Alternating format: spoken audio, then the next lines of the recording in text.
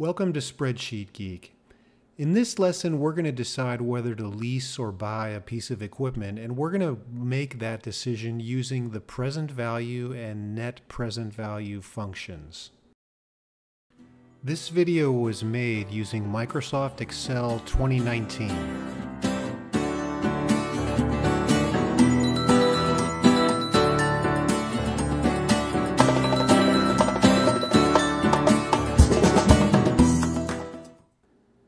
Many businesses struggle with the decision to lease or buy a piece of equipment or some expensive item.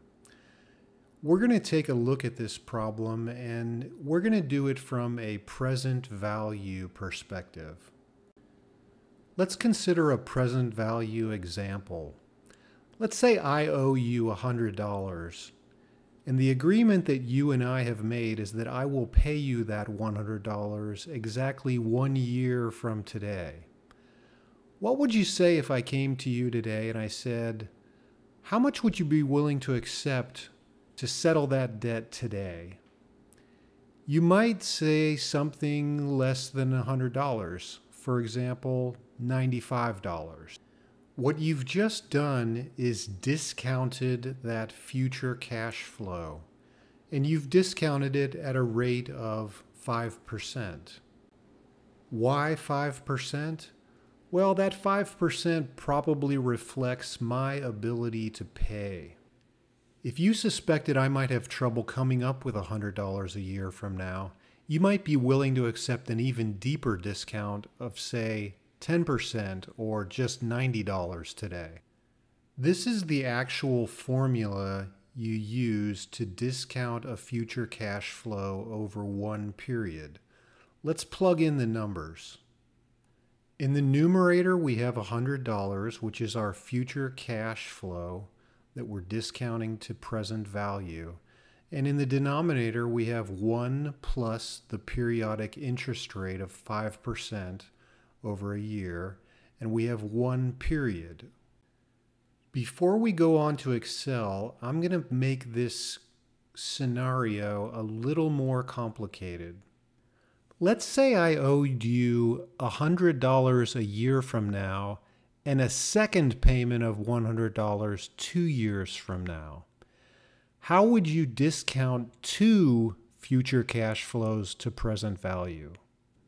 Well, here's the formula to do that. You simply add on another fractional component.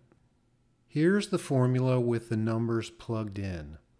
Notice we've simply added on a second fraction that's very similar to the first, but the denominator is taken to the second power because it's the second payment 2 years from now, or 2 periods. Here's the answer plugged in at $186. So that's a $5 discount on the first $100 payment a year out, and about $9 of discount for the second payment a full 2 years out. If you had a third or a fourth or fifth year payment, you could continue adding fractional components to your formula. Just take them to the next higher power. Let's take a look at how Excel handles the present value function. In this sheet, I've created some simple input cells. Our rate is 5% over 1 year, our period is 1 year, and our payment is $100. With our formula off to the right to reference, I've gone ahead in this cell here, simply done it the manual way and plugged in the numbers. Now let's do it the easy way. So in this cell, I'm going to type equals and then PV for the present value function. The first thing it asks me for is the rate. I'm going to go ahead and reference my annual rate. N per is the number of periods, 1. And the payment I'm going to express as a negative because it represents a cash outflow, and the present value function looks at this from a cash outflow perspective. And then you have two factors which are not required, future value and type. So I'm not going to talk about those today. And there's our answer. I'm going to go ahead and format that the same way. If you take these out to multiple decimal places, you see they're identical. Moving on to the more complex example, I've gone ahead and plugged in the manual formula entry here for the 2 payments of $100 over 2 years. Let's plug in the easy Excel example. Using present value, it's asking me for the rate, the number of periods, and expressed as a negative, I'm going to give it the payment amount. And I come up with exactly the same figure out to many decimal places. The present value function may work just fine for the lease scenario, but for the buy scenario, it's not going to work. We need a present value function where we can have uneven cash inflows and outflows periodically. Luckily, Excel offers another function called net present value. Let's take a look at net present value. You type in NPV, and the first thing it's going to ask you for is the rate. We'll use our 5% again.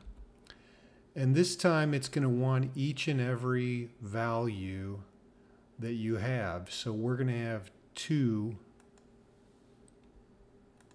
I'll enter 100 twice. And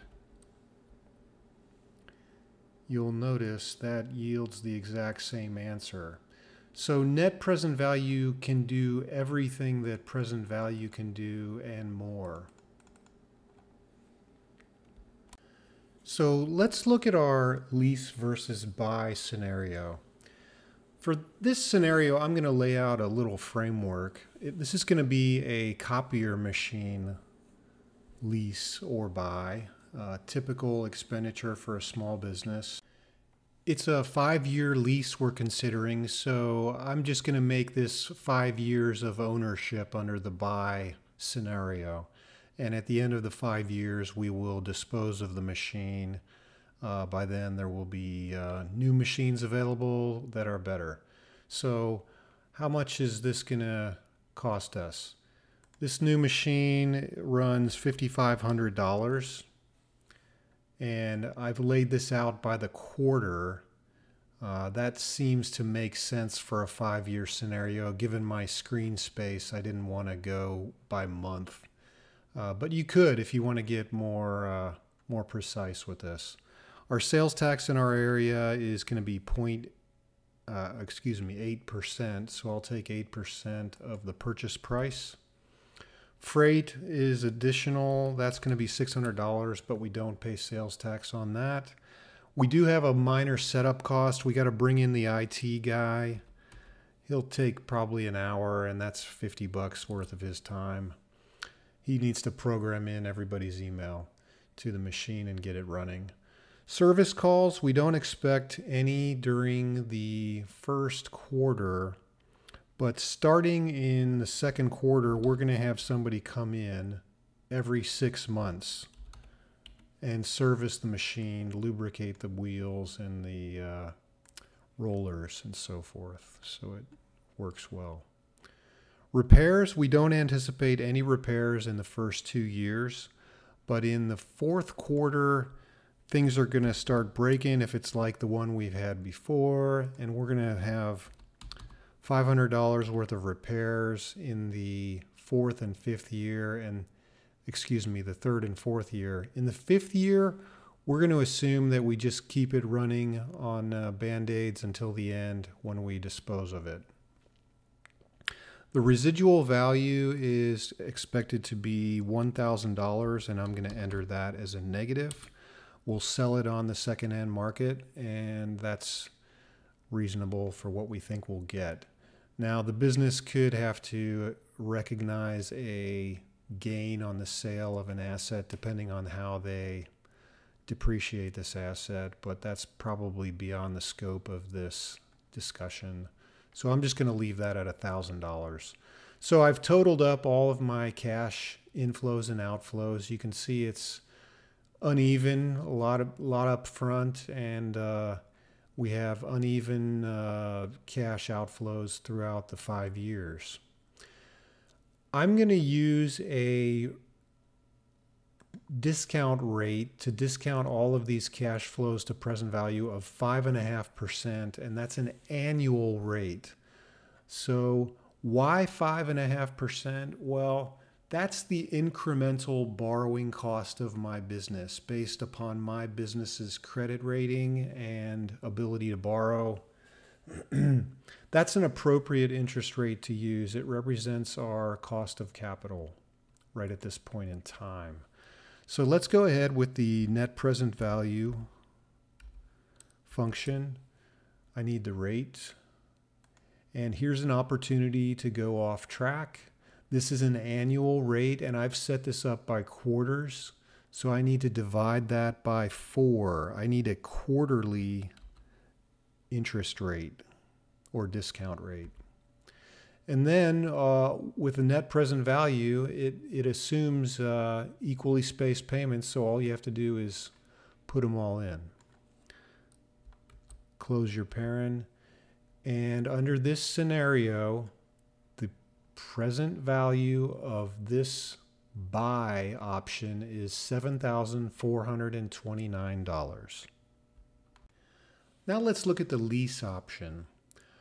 It's a 5-year lease plan that we've been offered, and the lessor is willing to do all of the repairs and maintenance on the machine for the entire 5 years. So there's no repair cost and no maintenance cost. We just call them and they show up. He is going to charge us, however, a fee of 1 cent per copy. The copier machine has a little counter on it, and those numbers get reported back to the lessor, and they are going to bill us for that expenditure. So the lease payments are $175, and since I did this on a quarterly basis, 3 months in a quarter, I'm going to multiply that by 3. We get $525 a quarter. We're going to fill that across the top. The copies that we make, we average about 2,000 copies a month. That's about a ream of paper has 500 sheets in it, so we go through about one of those a week. So I'll multiply that by 3 times 1 cent per sheet. That's going to be about $60 a quarter just in the copy fees. By the way, this is very close to an actual lease that I negotiated. So I'm going to use the same rate, and remember this is an annual rate.